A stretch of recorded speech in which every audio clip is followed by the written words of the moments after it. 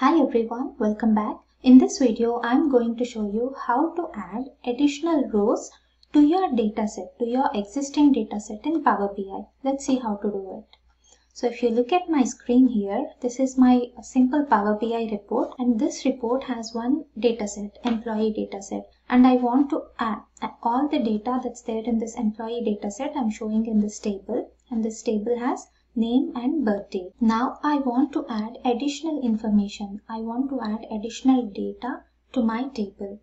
Specifically, I want to add additional rows to my employee table. To do that, what you need to do is in the data tab, click on the three dots by the data set to which you want to add the additional rows. You click on this and you click on edit query here.